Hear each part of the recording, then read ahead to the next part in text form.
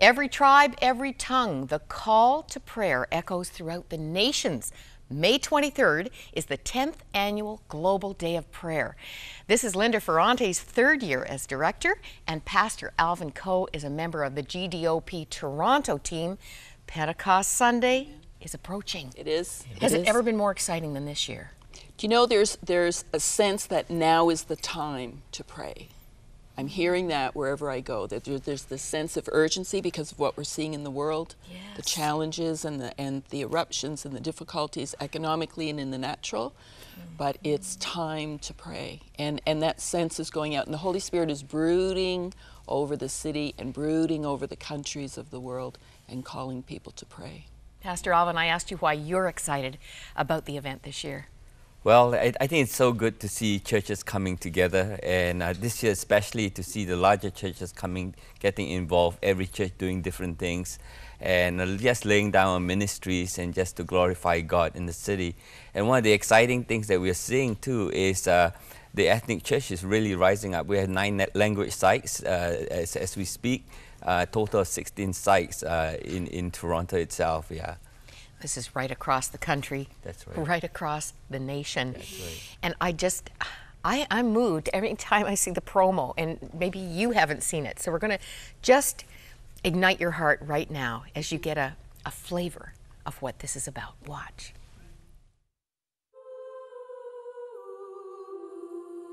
Look, the signs are everywhere. The confusion and chaos are calling from every corner.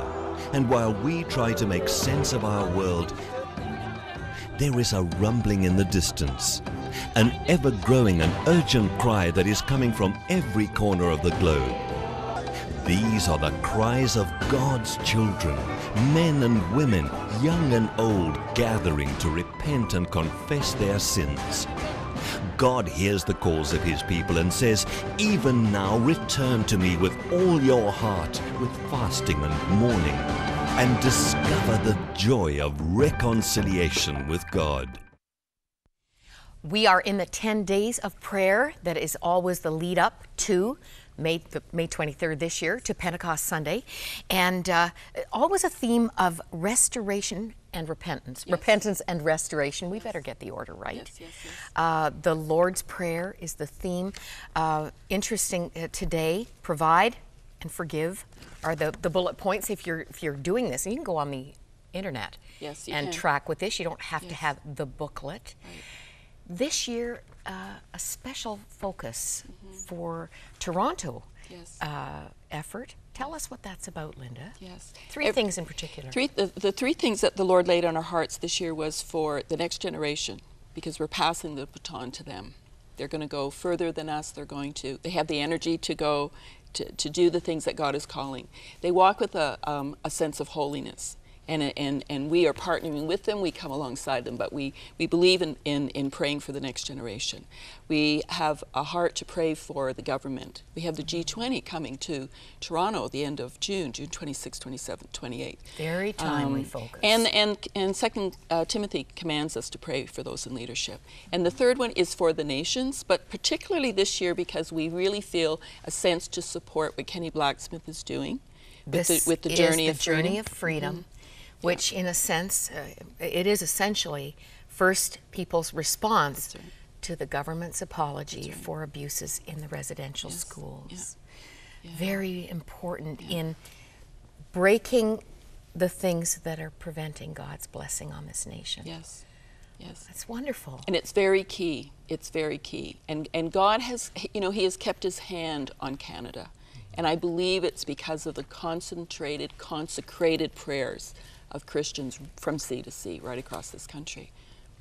Now, I said people don't have to have the booklet to participate.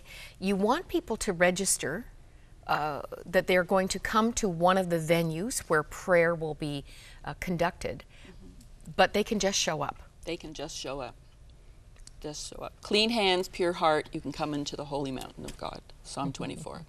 I want to bring up a page that will give the website. There is a specific Toronto one, but we've got people watching right across the country. Actually, we might have people watching around the globe. So globaldayofprayer.com, what are they going to find there? Well, when they come on, they will see an area and it says click here, and if they click that icon, they will go into all the maps of the world. And the map will highlight North America, and if they click that, it will take them to Canada, and it will show them all the sites that are across Canada. This is so exciting. Yeah, it is. What was the question Jim asked me that I couldn't answer? Was it how many participate? Do you have, I mean, you have people registered, lots don't. There's 216 countries. The last count that I received was 216 countries. So you can imagine the numbers of people that are praying. And I'm sure there will be many that are in their closets and in their homes and in their hospital beds. Just participating where they are. Just participating where they are and just praying.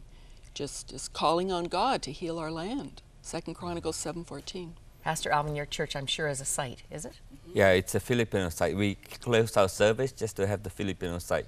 Last year they had Filipino site? Yeah, 800 Filipinos gathered in church, yeah. Yeah, you're Malaysian. I'm Malaysian, but we are for the nations. Let me ask one more question. It's probably very difficult to answer. Maybe only heaven could give us the download on this, but this happens every year. You know, I always wonder if there's going to be kind of a spiritual climate change you can feel in the air on Pentecost Sunday. Have you been able to chronicle, to record specific results of the outcome of Good question. this day? We haven't been able to capsulize it globally, and the only thing we can do in the city is to watch for the change. I believe that the level of prayer is increasing. For me, that's significant. I believe that the cooperation and the unity that is coming with the churches in the city, that is another indicator for me. But we're looking for other ones, yes. Well, you know, I'm sitting here thinking, God is good to His word. He cannot lie. Amen. And He's promised to answer prayer. That's right. And can you say the foundational verse of all of this? 2 Chronicles 7:14, if my people who are called by my name will humble themselves and pray and seek my face and turn from their wicked ways, the promise of that word is that He will hear from heaven. He will forgive us of our sins and heal our land. And verse 15 says, now I have been a tent. I've heard the prayers that have been prayed in this place. Amazing. This is very encouraging for amazing. spring 2010. Thank you both for Thank what you you're so doing. much. Carry on, and let's commit. Even if you can't make one of the venues, and again, check the website for one near you, wherever you are. Let's be praying Pentecost Sunday, May 23rd.